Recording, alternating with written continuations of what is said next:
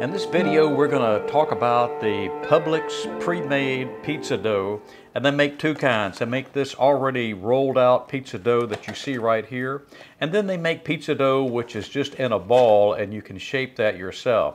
If you watch my previous videos on making pizza on the Kamado Joe or using commercial pizza dough from a box or from a package like the Pillsbury that I used previously, you know that that's somewhat of a trick to make the pizza the right size and get it to lay out the way you want it.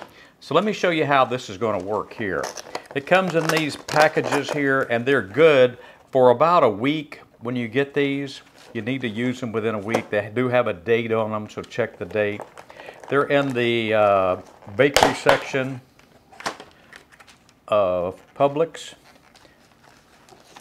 You keep it in the refrigerator until you're ready to use it.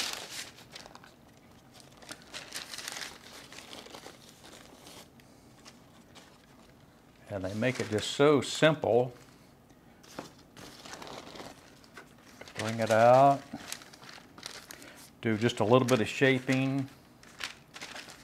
But you really don't need to do anything except that to get it ready to build your pizza. So let's build the pizza. I'm going to build my pizza on this piece of parchment paper here because I do not have a pizza peel. And there are unlimited numbers of ways that you can create your pizza, build your pizza. So this is just one way that I do it. And I'm going to brush on some olive oil here just to give it a little extra flavor, mainly around the edge. Then I'll come back with just a little sprinkle of garlic around on that. Now we're ready for the sauce. I'm using just a store-bought sauce here, nothing fancy. I'm going to put a couple of spoonfuls on just to get it around pretty well, but I don't want to overdo it with the sauce. If you overdo it with the sauce, you're going to add a lot of moisture to the pizza, and chances are it's going to take longer to cook. But just a good cover of sauce is really all you need. The mozzarella cheese. I usually go a little bit liberal with the mozzarella cheese. Some pepperoni now. But you could use Italian sausage. I think the last one I put some bacon on it, which was really good. I like the bacon. But you can never really get too much pepperoni on a pizza. And now we're going to come back with some onion.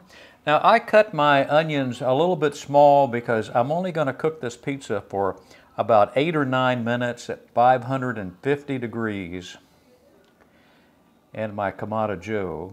And then the last thing for this pizza is some green pepper. And all I have to do now is get my Kamado Joe with the pizza stone up to 550 degrees. And we'll be ready to cook. Let's take it out to the grill. Now, one thing I forgot to show you is you can come back and kind of bunch up the edge of your crust like this to give it some additional texture, so it's not truly a real thin, flat crust, but a little bit rolled up. And you can do this before you put your toppings on, which might be the best way to do that, but I left enough space to where I could come back and roll this up. Just pinch it in, pinch and roll right on around. And that makes it look a little more appetizing, I think. Now we're ready.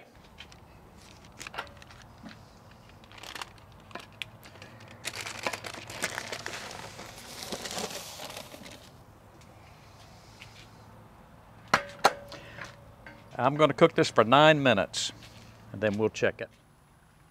Let's check it at 9 minutes and see what it looks like. It is more than done.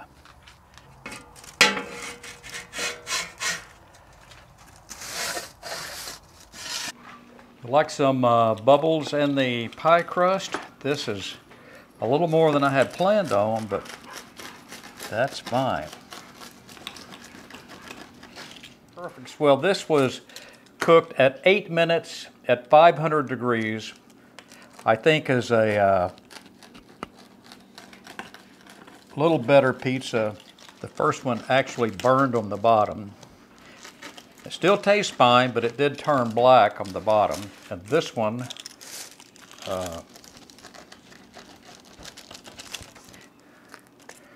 turned out really good on the bottom. You can see that crust on the bottom there.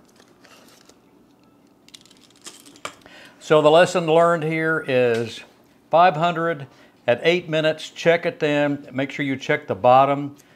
Ensure that it's not burning, that you're toasted like that, and I think you're good to go.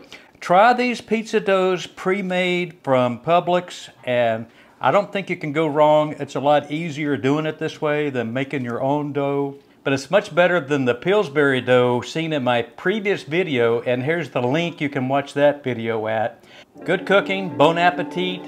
We're gonna enjoy these pizzas right now. If you like the video, please give it a thumbs up. Ensure you click that subscribe button, and I'll see you in my next video.